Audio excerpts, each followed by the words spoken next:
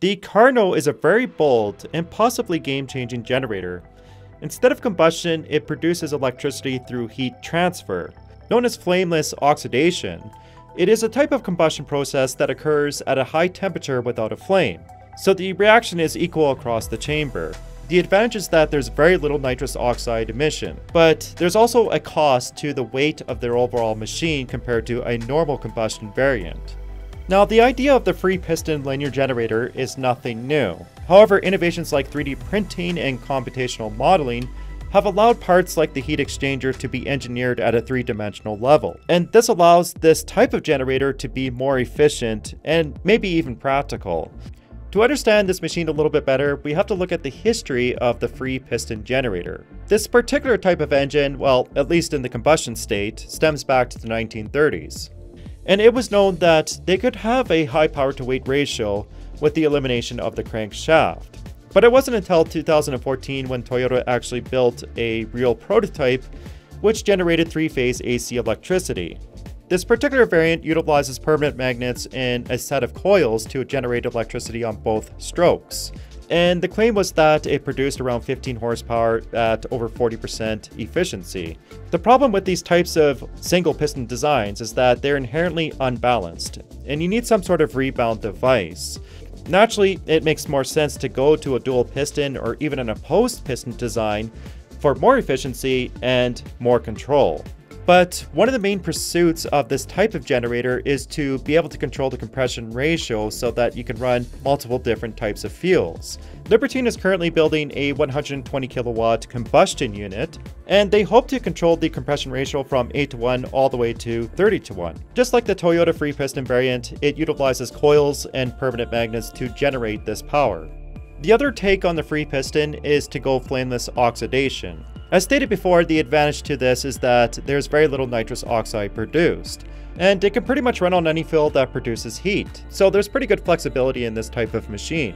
The disadvantage is that these types of units are typically heavier and quite large. One of the more recent developments is the mainspring linear generator, and it is roughly 20 feet long at a production of around 115 kilowatts.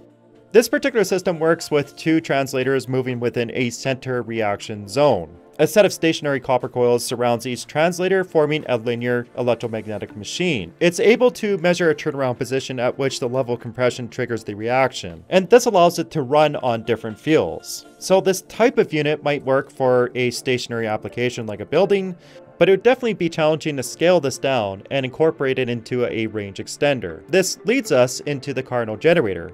And once again, it does utilize flameless oxidation, yet it's quite a bit smaller and produces around 200 kilowatts. This one is very interesting because they reverted back to two chambers and one single piston. So this particular unit is based on the Stirling cycle, where fuel and air oxidize in the chamber to generate heat.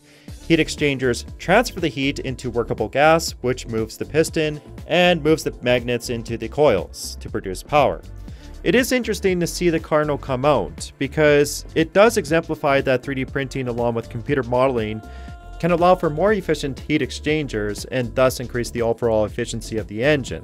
This means that it can be lighter and more powerful. However, this brings up a cost debate, and the company does claim that it's a better pathway forward for a startup instead of having a huge manufacturing plant, but there is a scalability problem when it comes to additive manufacturing. So this type of engine might not be a universal solution. So it is interesting to see that the heat exchanger can be advanced through additive manufacturing to increase efficiency and the overall power output of the engine. However, is this the engine of the future? Well, it does make one question because even the Karno generator is still quite large for its power rating, and it's not something that is going to go head-to-head with a combustion engine. But they also claim that the nitrous oxide reduction is worth it for stationary applications. So I do think there is a future engine which could maybe even displace the Karno, and that is an opposed free piston linear generator that incorporates HCCI. The homogeneous charge compression ignition, and I wouldn't be able to say that too many times in a row, combines both the gasoline and diesel engine together into one form. And it's a form of combustion in which the fuel and oxidizer are compressed to the point of auto ignition. So it can achieve gasoline engine-like emissions with diesel engine-like efficiency. This means that there is very little NOx produced without a catalytic converter. Thankfully, new techniques like computational fluid dynamics would be able to simulate HCCI combustion. And with the right microprocessor control, these types of engines are now becoming possible, with the most recent and infamous Mazda Skyactiv X engine. There's also quite a bit of research into HCCI linear generators, stemming from Sandia National Laboratories to the Beijing Institute of Technology. In conclusion, the free piston linear generator has many technological innovations that are on the horizon. The Karno design is very interesting because it's probably one of the most efficient prototypes out there for its kind, but it can definitely be outperformed by the combustion engine. The question is whether or not HCCI will actually be implemented into the free piston, and if it can, then we can actually have the best of both worlds of high power to weight ratios with very little nitrous oxide emissions. But more importantly, I would like to know what you think about all this. So please leave a comment, like the video if you enjoyed it, and make sure to subscribe to my channel.